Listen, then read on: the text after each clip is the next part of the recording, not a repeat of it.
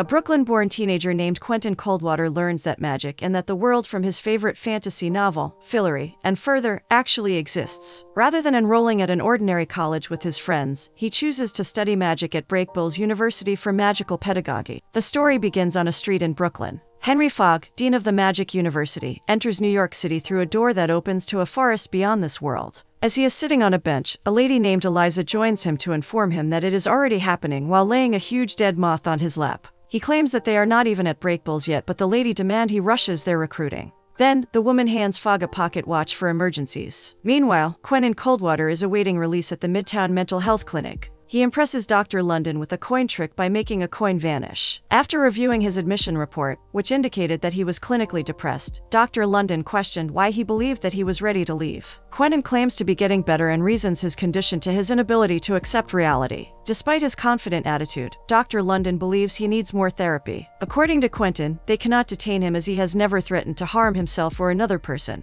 Shortly after, he leaves the facility. Later at a graduation celebration party at Columbia University, Quentin watches a dance by a girl wearing rainbow-colored shorts. Julia Wicker, who is on the other side of the room with her boyfriend, James, and a group of friends, spots Quentin and invites him to hang out with them. Instead of going to their side, Quentin shows his cup and vanishes into his magic and illusionist-themed room, and starts reading his favorite book, The World in the Walls, the first book in the Fillory and Further series. Shortly after, Julia comes to the door. As she lies next to him, he says he was rereading the books one more round until listing them on eBay. Then Julia wonders about his whereabouts since she had called him on the weekend but didn't get any answer. Quentin explains that he escaped to his father's house in New Jersey because he was worried about his Yale interview with Yale. Julia says she wasn't judging and sweetly kisses him on the cheek. At the same time, James enters and asks why his girlfriend and his friend are in the bed before jumping on them. Soon, other people from the party join them and the bed collapses immediately. Later, Julia and Quentin travel to a residential district the following day for the Yale interview.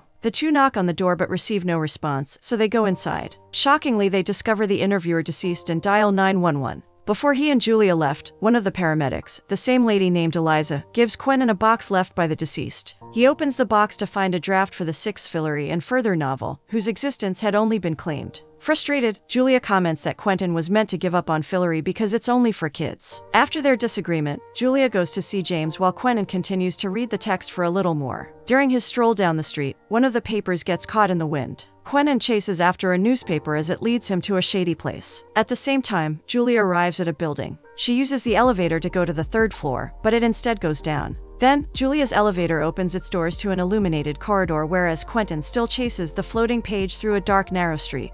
When he breaks away out of the bushes, a shul building appears in the distance. As Quentin navigates his way through to the school's front door, Julia follows a sign pointing her to an exam down the corridor. As Quentin approaches the entrance, Elliot Waugh waits for Quentin at the school stairs. Before guiding him to the test, Elliot informs Quentin that he is running late.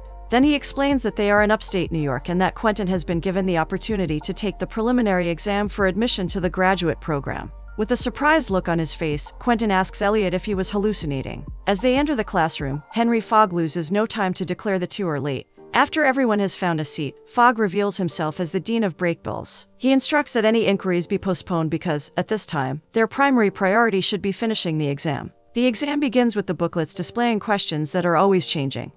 But Quentin quickly gets the concept and starts to answer. Then he turns in his booklet after the test. Soon later, he is given a card with instructions about where to go next. When he sees Julia waiting in line, the two hug and briefly talk about how they came before Fogg interrupts them. When Julia visits Professor van der Weg, he informs her that the purpose of the exam was to demonstrate any potential magical powers she could possess. Then, van der Weg firmly states that while she might have experienced the magic at one time in her life, that's not valid now. After van der Weg explains that he is going to remove Julia's memories, she expresses that she can't go back now that she entered the world of Brakebills and magic. As the professor gets ready to erase her memories, Julia cuts her arm with the ring. In a different room, Dean Fogg requests that Quentin do some magic with a deck of cards while he as the school board watches. So, he performs a card trick, which makes some in the audience laugh. When Fogg comes over and asks whether he'd rather go back to the life he hated, Quentin gets frustrated and makes another try at a card trick. Then he even surprises even himself upon realizing he is in charge of the deck of cards as it explodes all around him and swirls in the air. Suddenly, he faints from exhaustion after placing cards in the shape of a castle on a desk nearby. In his dream, Quentin sees a big tree with a clock. When he gets close to it, he encounters Jane Chatwin from the Fillory and Further novels, who warns him that mastering time magic is difficult. She emphasizes the fact that time itself cannot stop the beast from arriving.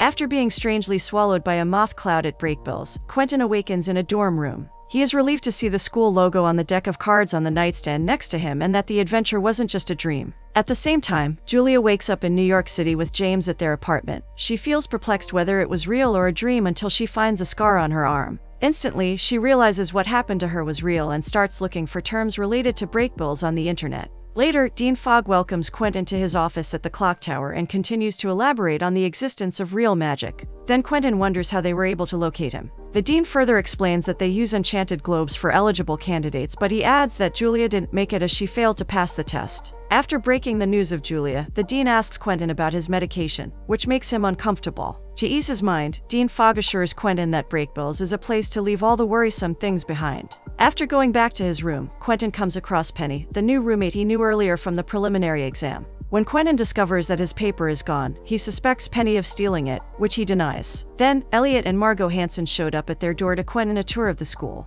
Later on in practical applications, the first-year students attend an introduction to casting spells. Alice Quinn, a different student, is asked to cast a spell at the professor's request. Katie Orloff Diaz makes fun of Alice's performance, but Penny jokingly asserts that she is a skilled magician at work. So, Alice initiates a series of subtle movements before quickly returning to her seat. Following the class, Penny reads Katie's mind when they share a mutual admiration. Then they closely enjoy each other's company in Katie's dorm. After on the same day, Margot, Quentin, and Elliot are seated when Alice passes by. Hansen discusses Alice's edge over everyone due to her magical familial background. Then Hansen sarcastically offers Alice to join their group, but she immediately turns around and leaves instead. After apologizing for his companion's actions and praising Quinn's magical talent, Quentin runs into Alice that evening in the cafe. Consequently, Alice clarifies that despite her image, she has no significant edge attributable to her family. She explains that she learned magic by herself when Quentin asks for help in not getting kicked out of school. A couple of days pass, and James calls Quentin and reveals Julia isn't in the right mind for some period, adding that she is doing the bare minimum to survive. James follows up by reminding Quentin about Julia's birthday. After some time, Quentin shows up with his group at the party, but Elliot and Margot soon leave for the bar. At the bar, a guy wishes Julia happy birthday, but she ignores him as her mind is too preoccupied. Then she chats with Quentin outdoors after spotting him, and she shows him the scar on her arm. Quentin thinks the school was correct in their judgment, despite Julia revealing her ability to cast a spell for him to see. So, he advises her to pick another career instead, saying she is capable to accomplish whatever else she puts in mind. Julia leaves her talk with Quentin and enters the bar's bathroom. When her shirt's buttons begin to drop, she is abruptly pulled to other side of the room and bound to the radiator. Julia is perplexed as she sees the man who had wished Julia a happy birthday from the bar open the door to meet with her. As Julia abruptly frees herself from the radiator and conjures fire jets from her fingers, the man who is crouching next to her asks how it feels to be defenseless against him. He puts out her flames after being impressed. In response, Julia accuses him of assault. However, he claims that was not his plan and that his organization only needed to check if she is a magician. Curious, Julia wants to know what specifically his organization is. Later, Quentin is engaged in a study session in the Brakebills library. Out of nowhere, he unexpectedly hears banging on a door. He opens it and enters Fillory. There, Jane Chatwin reveals that Fillory selects when it wants people to visit, rather than the people choosing to go there, and that it wanted Quentin to be there. She shoves his palm into a sign he sees on a stone. At his desk in the library, he then awakens. When he looks at his palm in shock, he notices it left a mark. He picks up the mark from his memory as it is the sigil he previously saw in Alice's book.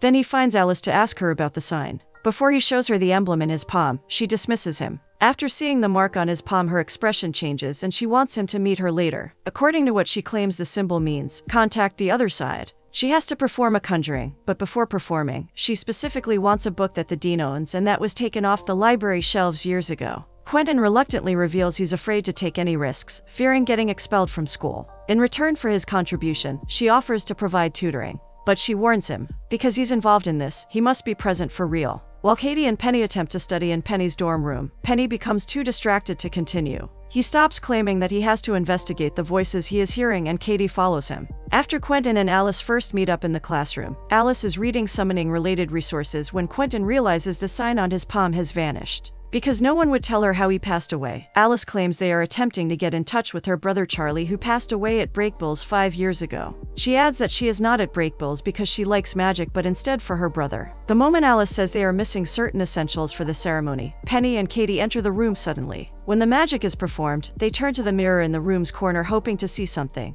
but nothing appears. They tidy up after that and return in disappointment. After they leave, a suspicious fog appears on the mirror, drawing a creepy smiley face. While all is happening, Julia and Pete go to a shady part of New York. He approaches a closed door, rolls up his sleeve, and opens the door to reveal the star tattoo to the person watching from behind. When the door opens, Julia discovers a brand new route to magic. Later in the Breakables classroom, Professor Vander Weg gives a lecture on alloys. The clock stops at exactly noon. Dean Fogg rushes into the classroom when he notices his watch doing the same thing outside. Inside, everyone is magically frozen, but they can still observe what is going on. Suddenly, a horror movie emerges from the mirror. A creature with a moth cloud on his head, encircled by moths, appears. Then, he slowly circles the classroom, obscurely killing the professor. In the middle of the silent chaos, Dean Fogg enters the classroom to fight him, but the man defeats Fogg and gouges his eyes out mercilessly. In the end, he approaches frozen Quentin to say, "Quentin Coldwater, there you are."